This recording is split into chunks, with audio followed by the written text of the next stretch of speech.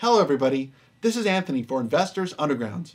Today, I have an opportunity to speak with one of the outstanding members in the Investors Underground community. It's my pleasure to introduce Mr. Ed Berry. Ed graduated college from Penn State and went on to work at a wealth management firm. He eventually learned how to trade and grew his small account from just a few $100s into well over 10,000. He hit some bumps along the way and had to scale down his trading. He restarted again in 2020 while maintaining a part-time job as a financial safety net, and he has found success. You can follow him on Twitter at edberry4. Hello, Ed. Thank you for being here and taking the time to speak with me today. Hey, Anthony, it's good to see you again as well. Thank you so much for putting this together. I'm really excited to get started and get into this conversation with you. Absolutely. There's a lot that I want to ask you, Ed. Maybe it's best for me to just start simply. How did you get interested in the stock market and how did you discover trading? Yeah, I remember this moment quite well, actually.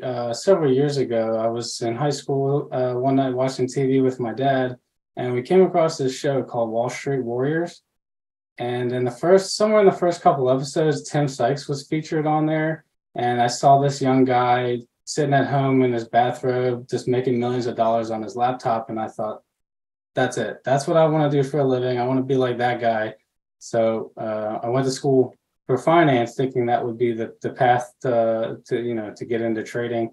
I wouldn't say finance degree was necessarily the end all be all. It was not particularly helpful to becoming a trader, but that's how I got started.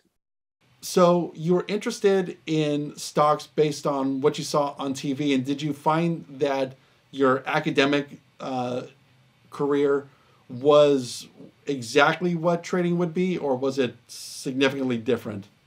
Basically, completely different. Finance degree programs will teach you more or less how to construct a well-balanced 60-40 mutual fund portfolio for long-term growth or appreciation, a lot of slow-moving decisions, a lot of rebalancing quarter to quarter. Really not all that similar at all to trading and being in and out of positions intraday. And unfortunately, you learn a bit about reading financial statements and press releases and things of that nature, I guess, balance sheets, but it doesn't really prepare you all that much for actually being in the market. And so how did you learn how to trade? What were some of the first resources that you came across? Were there any traders who were influential to you? And do you remember some of your first trades? Yeah, so I did go and find Tim Sykes again once I had a few dollars to throw into a trading account after I got out of school. And I found his Profitly site. And I got started on there watching video lessons. I think I bought a couple of his DVDs. But I really learned a ton from being in the room, in his chat room. And I learned a lot from him. Guys like Tim Grittani, Michael Good were in there constantly freely sharing all the information I needed to really get a handle on trading OTC stocks specifically. And I got particularly good at trading OTC promotions, or pump and dumps as they're called. And that was my first experience with trading, and it was fairly successful over the first couple of years. I started with like $700 or $800, very, very small account. I actually remember going to a grocery store to Western Union some money to this offshore broker called SureTrader, because you didn't have to operate under the PDT rule there.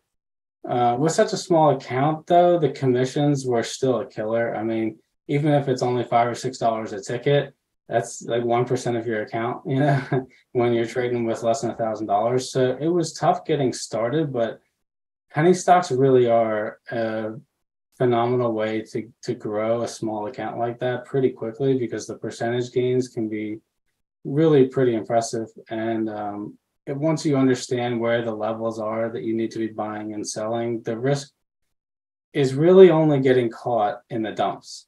So I'm assuming that you were trading the majority on the long side. Is that accurate? Yeah, 100%. I was not able to short anything at that point. I think maybe from time to time, Short Trader actually had shares. Um, so maybe I shouldn't say never. There were probably a few occasions where I was able to get short on some of them, but for the most part, yeah, I was going long. Was that difficult for you, mentally to sort of grasp the concept of now you are able to grow this account and maybe there might have been some interest to just like hammer on the size, or what were the emotions like there? Yeah, so it was exciting. And at the time, I thought that these pump and dumps were just going to go on forever.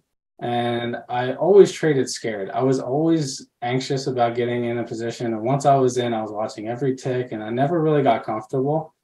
But I kind of thought I had time. I never really pressed as much as I probably should have to grow the account quicker because I didn't realize that by the time I started trading them, Awesome Penny Stocks and some of the other bigger promoters of that time were getting pretty close to their end, unfortunately.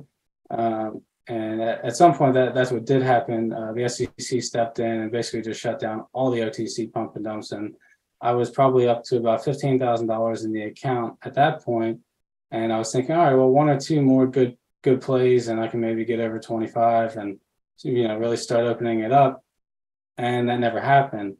And then obviously 15,000 or so is about as far as I ever made it with that account. And once the OTC pump and dump game got shut down, things started to get a lot harder when I decided I needed stocks because the OTC market was just dead. And I really struggled with that. Yeah, trying to move on to listed stocks was hard. And so how did you proceed? Did you wait for the account to get to a certain amount before you slow down entirely, or did you just stop altogether one day? I recognize that OTCs were not going to get me further, at least not in the short term. They're cyclical. Obviously, there have been some hot OTC markets since then, but at the time, I wasn't sure if it would ever come back. I didn't know where to go from there. So I actually ended up joining Investors Underground probably close to 10 years ago now for the first time. And I bought Nate's first DVD and I watched it, and then I watched it again and I watched it again, and I studied charts, and I really tried to make a go of it. I continued trading with Short Trader in order to try to get around the PDT rule. So that wasn't really holding me back, but the commissions were kind of eating me up because I was so used to being able to pick entries and exits that were so clear on OTCs. And then there's so much choppiness and range on the listed stocks. It just operates so much differently. I was in and out, in and out, in and out too much. And I was just chewing up my account, churning through commissions. And I just never really got comfortable. The account just kind of slowly faded. I don't know quite how long it took or what that process looked like, but I just remember getting really frustrated on a lot of trading days, and the account just got smaller and smaller until at some point I just started getting really reckless with it. And instead of pulling the money out and maybe regrouping and getting back to it another time, I just absolutely destroyed the account and blew it up.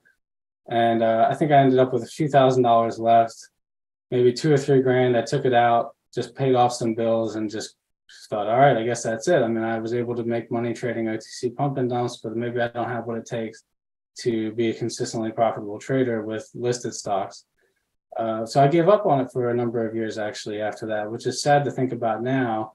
But I think I needed that time to get away from it. I needed to mature a little bit, and I just wasn't ready to really handle the potential stresses of it, and keeping my head. When I got into positions, I just kind of struggled for that time. So yeah, it took probably a good 3 or 4 years away from it after that.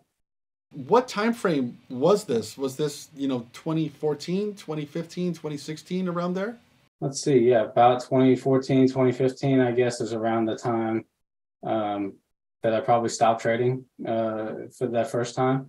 And then my wife and I got married. We bought a house. I started dumping a ton of my time and effort into remodeling the house. And then she got pregnant. We had our first son.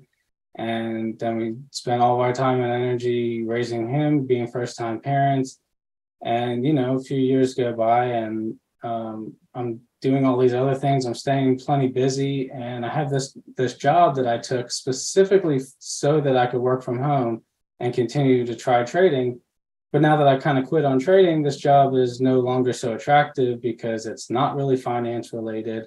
It leaves a huge hole in my resume that doesn't really relate to what my degree is in. So I'm thinking, how am I going to build a new career? I start working with a career coach, reaching out to other friends of mine who had success and trying to figure out where I was going to go next to get a new career started and basically start from scratch. And at this point, I'm probably about 31, 32 years old. And most of my previous experience is pretty irrelevant. So I'm in a tough spot. And then 2020 comes around, COVID happens, and everything shuts down. And my wife and I are home. Our son is home from daycare. We're not paying daycare. We're not paying for gas. We're not paying for a lot of things, actually. I'm still working. She's still getting a paycheck. And all of a sudden, we have some extra money coming in.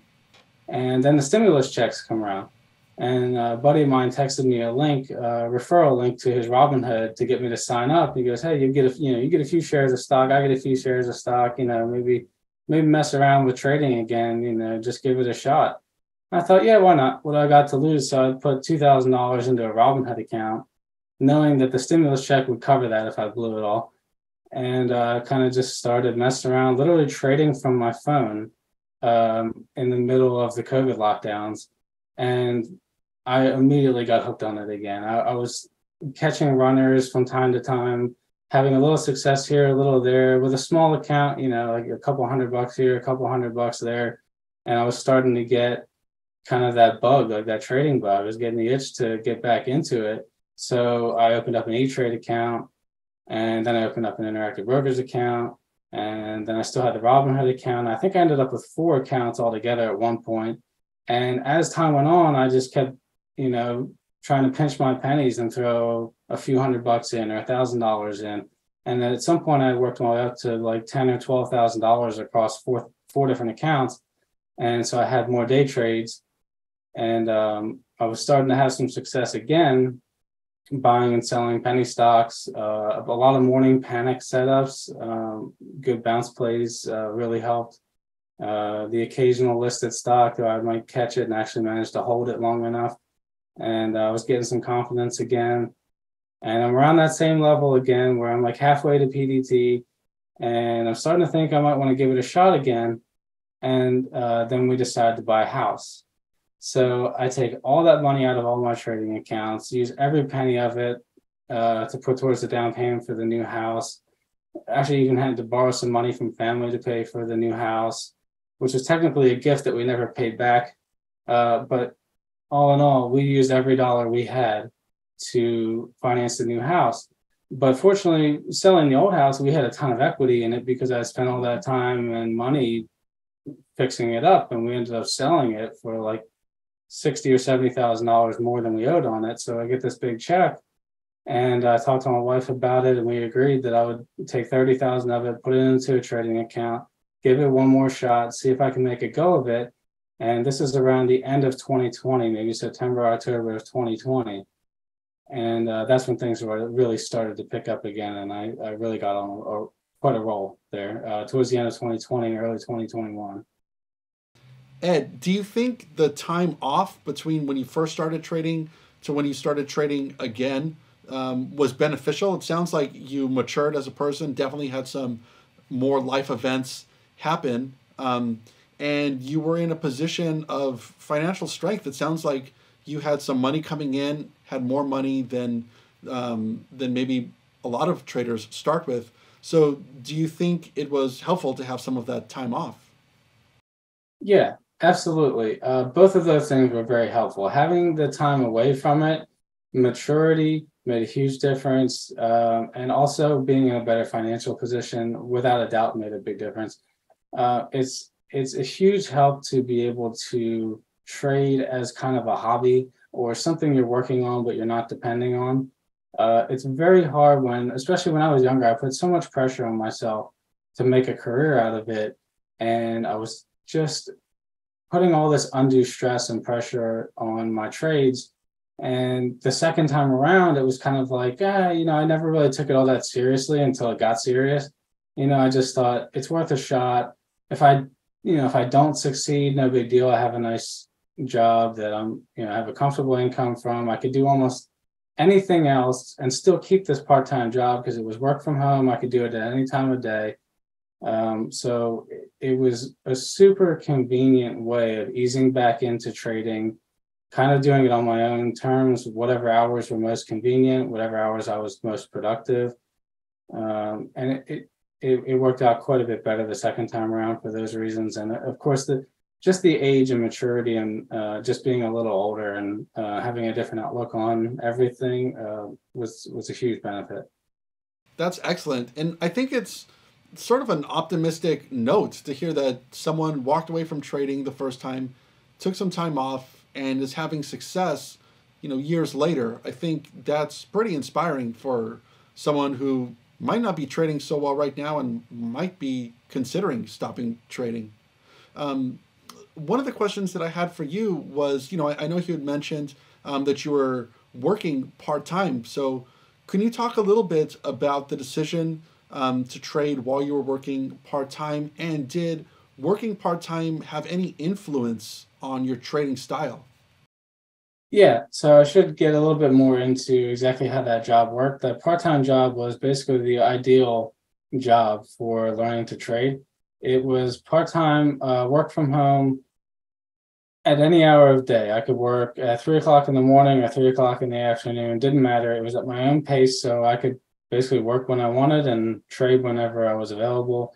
And it worked out really well. Technically, the job was 29 hours a week because anything over 29, they would have to offer me health insurance. But realistically, they kind of let me slide on that. And I worked more like 40 hours every week, but I always made time to be available during market hours. So it was a huge boost to my confidence, to just being able to not stress so much about trading. Just do that, in the morning and after hours, and then during the day, I can be fully focused on trading, and I know that my paycheck is coming in every week, either way. So it had a big positive impact on my mindset. I would say it didn't have a huge effect on what hours of the day I traded necessarily. I almost never held a position while I was working. As you'll see, and we did get into my trading style later. I don't really hold much for more than a few minutes at a time, most of my trades. So I wasn't necessarily working around leaving open positions or anything. I wasn't modifying my trading schedule to fit my job. It was more the other way around. So as it worked out, I had a pretty good setup for being able to juggle both and not really impact either one detrimentally. That's great. That sounds like an ideal work setup. Were there any challenges that you found working part-time while trading? Not really. I mean, I wouldn't say challenges. I mean, I think it was a big part of the reason I was successful the second time around, knowing that I didn't depend on that trading money for anything. It was really just a glorified savings account. Mhm. And if I could grow it, great. Try not to blow too much of it. But we weren't pulling money out of that account to pay bills or anything. It just stayed in there for quite a while. I'm not sure at what number I started wiring out, but it was a while. I was several months into being pretty consistently profitable before I started using that money for anything. Were there any additional upsides to having a part-time job while you were trading? It forced me to be very good with my time because I had a lot of hours every week I had to put in. So had to be up early, had to be disciplined, and having that job where I work from home and really no one was keeping tabs on me also taught me a bit to be disciplined because some people don't do well working from home. Sometimes you get lazy or it's easy to just do the minimum to get by because nobody's really paying attention. But with the job that I had, if I didn't work, I didn't get paid. It was all based on my output. So I got very used to getting my hours in, making sure I was putting out quality work constantly, trying to be rested, trying to be focused all the time. All those things are qualities that absolutely translate to trading. Do you have any advice to people who are working part time while trading, or even people who are working full time but thinking about scaling that back so that they could spend more time trading? Yeah, it's tough. I can definitely relate to that too. The first time around when I started trading, I was trading penny stocks. I was working a full-time job at a wealth management company right out of college. And what I ended up doing there was I pretty much automated almost my entire job. I stayed late. I worked, I don't know how many nights I was the last person to leave the office, just figuring out how to write code in Excel and how to automate things and how to make my job the smallest part of my day as possible. And then I just started trading whenever no one was asking for something from me. When I wasn't occupied with work, I was trading. So I know it's not necessarily something that everyone can do, but if there's a way that you can free up your time to be fully focused on the market, especially during market hours, probably not all of it. You're not going to get 9:30 to 4. Most people don't have that kind of freedom in their schedule like I had with that job, working from home. But anything that you can do to put yourself in front of the market during market hours and just get screen time, just read the tape, learn to read the tape, learn the chart patterns. You have to see it. You really, there's only so much you can learn from looking at charts and watching other people trade. Paper trading is great when you're trying to learn a new strategy or you're trying to build confidence in something. I don't think it really is a way to learn to trade, though. You really need to risk your own money. You need to feel those emotions because it's so much different when a position starts going against you and you're losing real money. Um, all those things are really important. Yeah, I mean, just do whatever you can to buy yourself as much time during market hours as possible. Did you ever have to deal with some of the negative aspects of trading while working part time? Were there any days where you worked and then you traded and lost the entire amount of what you had just worked for in a trade? And how did you overcome some of that, if you did? Yeah, there were definitely days where I felt like, man, I should have just kept working because at least I was making money doing that. Um, it was good that I kind of had it compartmentalized so that I didn't necessarily look at it as, well, I just wiped out my day's work because that money was still coming, and I wasn't really going to pull the money out of the trading account anyway, whether I made it or lost it. So I didn't necessarily see it as losing my work time, but it is stressful at times when you're losing money, you're making bad decisions. You know you're just really not on the ball some days, and you think, well, I should have just been working that whole time. It would have been time, more well spent earning money that is a guaranteed paycheck.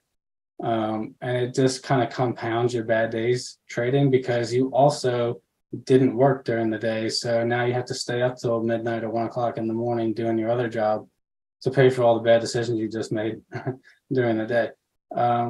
So yeah, occasionally it has its downsides, but for the most part, I'd say it was absolutely a big plus. What is the current state of your part-time job? Are you still working the part-time job in trading? No, I left the part-time job in April of this year. I think it was April 1st, April 2nd, something like that was my last day, 2022. So it's been about eight plus months now. I've just been trading full time. I was more or less trading full time and working part time for a while, and it just got to be a lot. It was like 70 or 80 hours a week that I was up here in my office. And in January of this year, we had our second child, my daughter, and my wife was dealing with a 4-year-old and also a newborn baby basically the whole entire day all by herself for a lot of the time. So we decided it was best if I free up some time. I didn't necessarily need the income from the part-time job anymore. It was nice because it was kind of a safety net that made me feel comfortable that even if my trading slowed down or I was unable to stay consistent, I'd have it. So it was a big jump. It was a big leap of faith, kind of, to just go ahead and walk away from that. But I haven't looked back. It's been nice, actually, really nice to have that time back. Spend a lot more time with my wife and kids, time doing other things, going to the gym, getting out of the house, and just living life rather than being stuck behind a wall of computer screens for 70 or 80 hours a week. So it's been a really nice boost for my mental health, overall well-being, just to be outside of this office more. That's great. One of the other questions that I had for you, Ed, was about your trading style itself. I'd love to learn a little bit more about the way that you trade. So, how would you describe your trading style today? Yeah, so I had a lot of success with OTC stocks again, which is really how I um, got going again in 2021. For the first 4 or 5 months or so of 2021, I was trading exclusively OTCs again. They were really hot. I was making a lot of money, um, and things were good. And then it was like June 1st of last year. I remember it was the first week of summer, when everyone just kind of starts hitting the beach.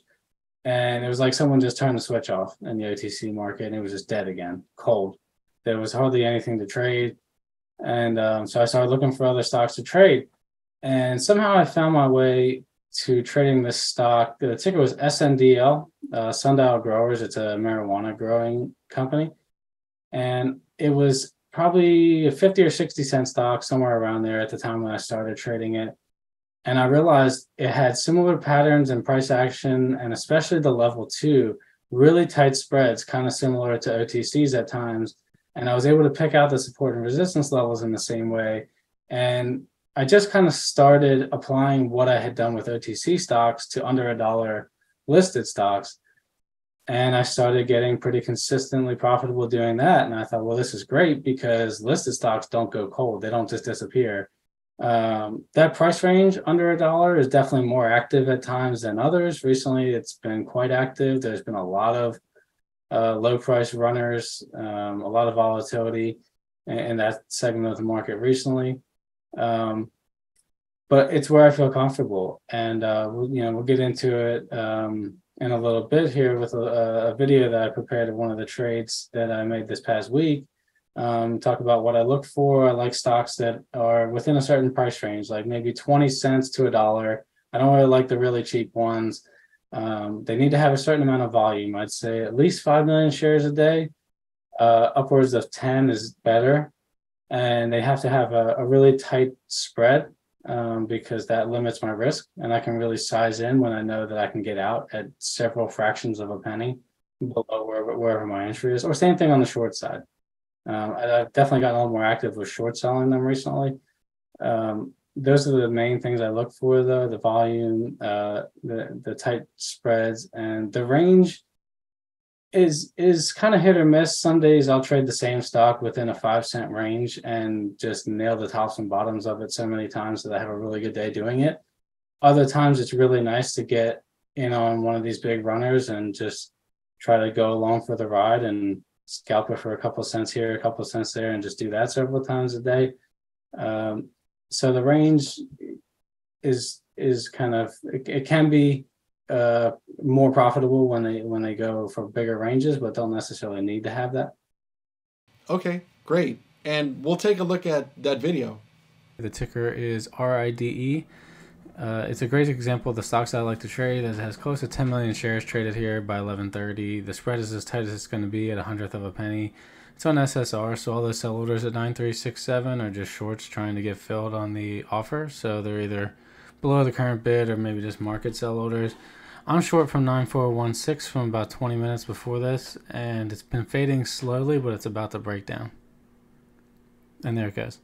Those bidders gave out there at 9366, and it dropped straight to 93 even.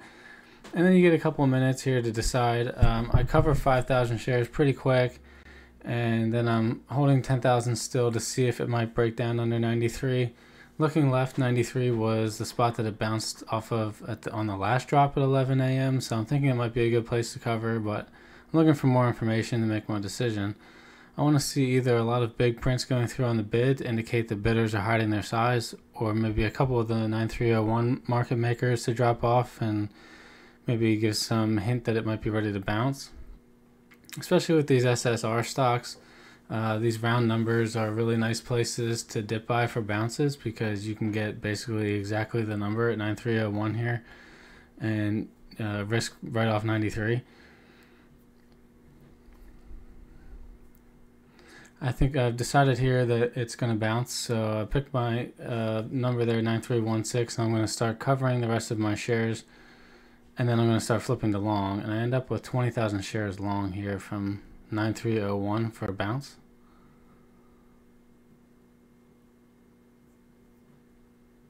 And you can see a bunch of prints going through on the offer. A lot of them are me accumulating my position, but it's not all me. And there you go. Then the bounce begins here. Once that 9301 seller moves, it'll start to jump pretty quick.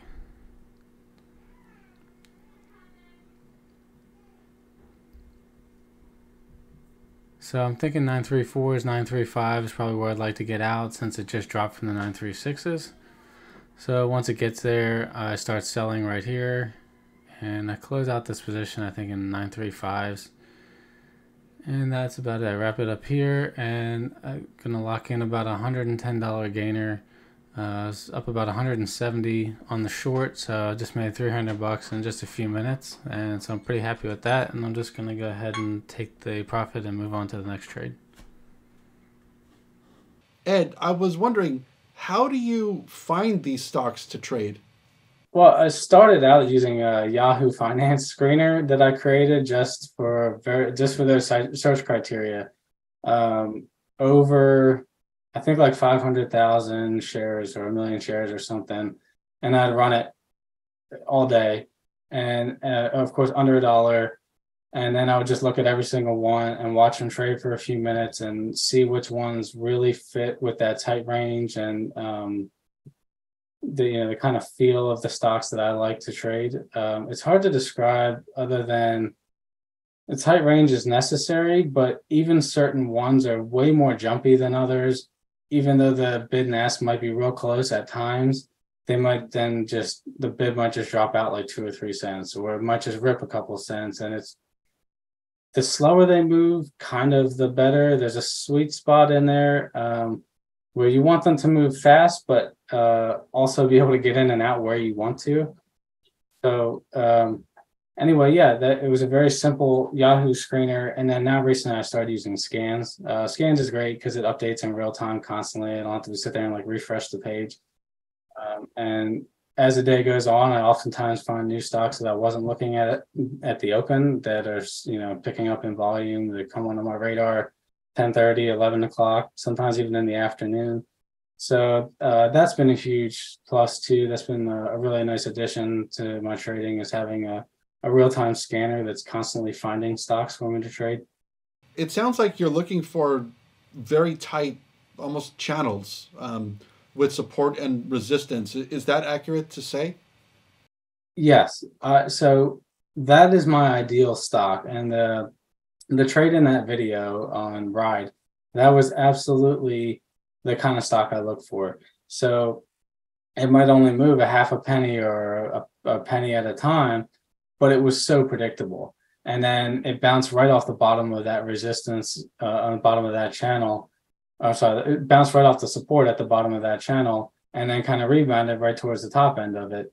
And I've had days several times with stocks just like that will just drop to support, run up to resistance, and you can just buy at the bottom, sell at the top. And then you can short at the top and cover at the bottom. And you just keep doing that all day. And, the gains aren't huge, but you do it a few thousand times a year and it adds up. Absolutely. And so it sounds like this is more of like a scalping strategy. Is that accurate? Because you're not really looking to scale in for a big move in either direction. Is that accurate? Yeah, so it is. Sometimes I don't like to call it scalping just because those moves, that might be the whole move. It might just Yeah. bounce around in that channel all day, and there's not going to be a bigger move that I'm necessarily scalping. On these fast movers and these high flyers recently that have gone from 10 or 15 cents all the way up to $1, those are the ones I'm absolutely scalping. I'm just waiting for a good entry point and where I feel like I can just start to see the volume coming in before it pushes to a new high or something like that. And I'll hop in and just kind of wing it from there and just sell wherever I feel like it's run enough. And those are really true scalps. Like I don't really have a good exit strategy. I don't have a plan getting into it. I just know that I can identify where it's very likely to start moving up again. And I'll just jump in and take what I can get out of those ones because they're way more volatile. There's so many more eyes on them. There's so much more jumpy than some of the ones I really prefer to trade. But also, there's a lot of money to be made in them when they go from 20 cents to 70 or 80 cents. That kind of range on the day, you can scalp them profitably a whole bunch of times. Okay, yeah, that makes sense. And how much weight do you give to, the time and sales, and the bids and offers when deciding to get in or out of the trade? Do you look at that at all, or are you mostly focused on the price? Yeah, so I'm looking at the level 2 quotes and the time and sales almost exclusively. I will identify support and resistance on the chart. Sometimes I draw lines. Occasionally I'll use trend lines, but nothing more than that, really. I don't put a ton of indicators or anything. I don't clutter up my chart with things. It's really just price and volume. And then a lot of my decisions, once I've identified a level that I'm interested in, then I'll just sit there and watch level 2 until the spread tightens up at a place where I feel like it's about to turn in one direction or the other, and then I'll try to jump in. Great. And how much emphasis do you place on the fundamental analysis of the company versus the technical side? I do zero fundamental analysis. I just assume that every stock that I'm trading is garbage. Most of them are because they're trading for under $1 a share. Most of them are on their way to zero. They are like Party City that is on its way to bankruptcy. These are stocks, the vast majority of the time, traded well over $1 previously, and they've just faded and faded and faded until they're down to my price range. So I get into every single trade assuming that the stock is trash, that it's probably not going to go up. When it does, great, sell it and move on to the next one. And how would you say your strategy translates across different brokers and commission structures? Yeah, that's a good question. So the way I trade, especially because I like to scale in and out of my trades so that I don't move the price, I run up a lot of tickets. And so if you're trading on a broker that does a per ticket commission, it adds up really fast because I've tried that. And then if you're on a per share commission structure, it's almost impossible to trade the way that I do. You really have to play for the bigger picture moves when you're paying those kind of commissions. And that's something I have been trying to do recently. I opened a Cobra account maybe 3 or 4 months ago now. And I use that solely to get locates that I wouldn't otherwise be able to get with my other brokers. And then I will try to identify the tops and get short and try to ride them down for big picture moves. And it's a whole different strategy. It's much more applicable to what someone like Nate would do, just on a smaller scale with lower price stocks. But you're really trying to pick the levels. You have to understand when those levels break down, over unders, when the support becomes resistance, when you need to hold, when you should cover into the first wash. It's just so much more to think about and such a different approach. You can't do in and out constantly when you're paying those commissions. So it's commission-free brokers have been almost an absolute necessity for my style of trading. One of the questions that I had for you was about Investors Underground. I know you just brought up Nate, and so I wanted to ask, how did you first get introduced to Investors Underground, and how do you use those resources today? I knew about Investors Underground several years ago, the first time I started trading. So when I came back to it, I was familiar with Nate, familiar with the IU community. I knew what it was about. And I really joined again to try to expand. Not necessarily to higher price stocks immediately, but I knew that there were some that were better suited to, taking bigger picture views of longer holds, different position sizes. And I knew, Nate would be the guy to go to and try to understand that side of trading. And then I'm trying to apply it to the stocks that I already know. And it's been very helpful. I'm not necessarily fully focused on that because I need to continue making my regular trades, but I'm always in the room. I'm always trying to watch and learn and pick up whatever I can from Nate when he's talking through a trade that he does constantly, walks you through the trade, tells you what he's thinking, points out the levels that he's looking for, gives you the charts with the levels on them, gives you his entries and exits at the end of the day. There's not much more that he could do to give you his style of trading. But it looks so easy when you watch him do it. So far, it's proven to be definitely a little bit more challenging because I'm so used to just getting green on a position and just taking that money. And it's incredibly frustrating when a stock starts to go against you after you had a nice gain on it. And typically I would have closed out the position, but I'm trying to hold for bigger moves. And it's been up and down. I'm definitely getting better at those. And it helps with my regular style of trading too, to understand the bigger picture moves of these stocks. And it helps to identify levels a lot better. So I know, when and where to get in and out a little bit better rather than just relying on the short-term signals that I use. Ed, I'd love to be able to go through a lightning round set of questions if that's okay with you. Yeah, absolutely. Go for it. So my first question is, what do you consider to be some of your greatest strengths as a trader? My biggest strength as a trader is my ability to cut my losses really quickly. I don't add to losers. I don't let trades go against me for very long. I don't hold and hope that things will come back. And this is something I learned from trading OTCs. If you're holding an OTC and it starts going against you, you better get the hell out as soon as you can, because those things will drop 30 or 40%. And once it goes to a certain point and you're caught in a dump on one of those things, you might as well just wait, because you're going to get filled at the dead bottom, if you try to sell. So that experience taught me to be very careful holding losses. So I cut everything quick. And I'm really good at bouncing back when I have a bad day.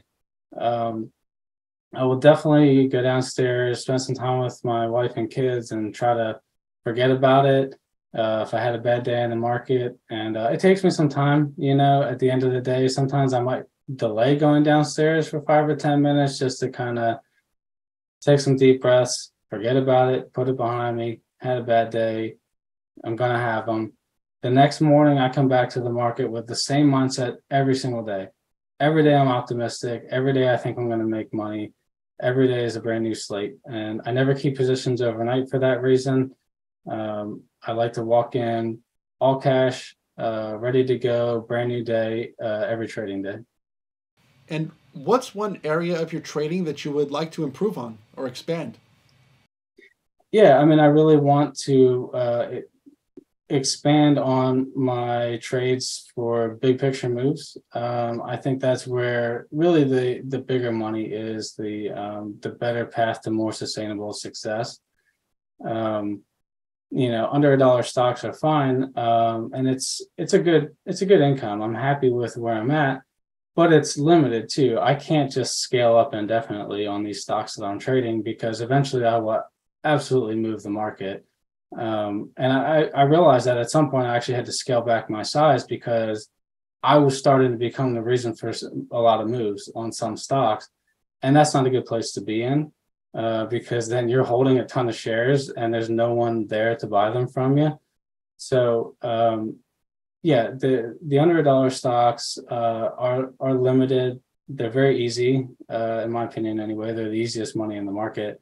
But they're limited on scale. So I'd like to try to get better at understanding the full day moves, trading for the bigger picture moves, maybe even multi-day moves, and then try to apply that to higher price stocks that are way more liquid, that are basically infinitely scalable.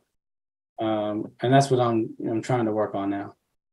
Are there any specific technical indicators that you favor and put on your charts in order to help you uh, get in or out of a position?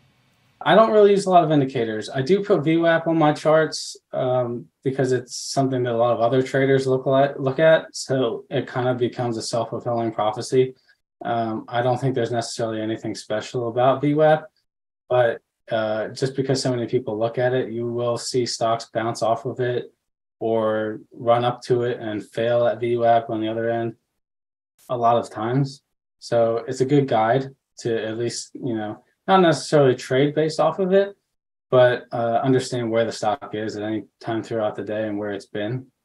What are some things that you do away from the desk to help you in your trading, or things that you prioritize? So a big focus of mine over the last year or so has been really trying to work on my physical and mental health, especially physically, getting to the gym, exercising regularly, eating well, sleeping well, staying hydrated, drinking a lot of water. All these things seem small, but they really impact your trading. I think trading in a lot of ways is a reflection of your personality and who you are. If you're struggling, a lot of times it's because you're beating yourself.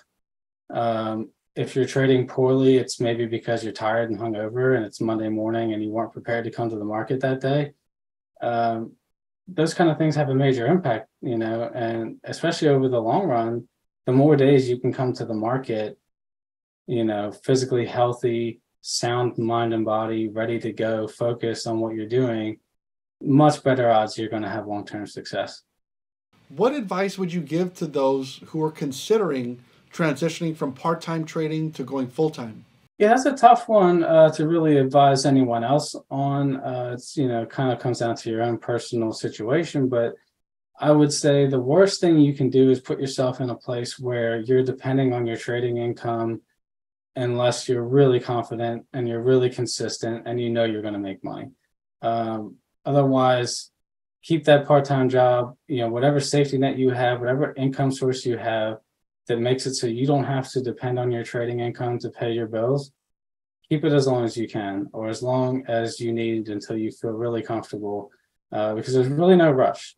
In my situation, I was kind of ready. I was still a little nervous about transitioning to full-time trading, but I had enough consistent, months of profitability to feel good about it. So, you got to have a pretty good track record of success, and the longer you can put it off, the better. I think I don't see any reason to force it. And last question. For those who would like to learn more about you and the way that you trade or contact you, how can they do so? Yeah, so I'm always in the Investors Underground rooms, specifically in the lounge. I'm in there. I'll chat from time to time in there. I don't necessarily say a whole lot, but I'm always in there. If anybody wants to send me a private message, I'll typically respond. Throughout the trading day at least. 4 o'clock hits, I'm out of here. But I'm on Twitter, and from 9:30 to 4, probably from 8:30 till 4. I'm pretty much always in the lounge, so I'm always accessible in there, and I'd be happy to answer questions if anybody has them. Okay, great. Well, Ed, thank you so much for taking the time to speak with me today. It's been an absolute pleasure talking to you. Yeah, thanks a lot, Anthony. I really enjoyed it as well. It's been great. My 5-year-old is so excited to see Daddy on YouTube, so that'll be a lot of fun. If you liked this video, don't forget to hit the like, subscribe, and notification bell. Thanks for watching.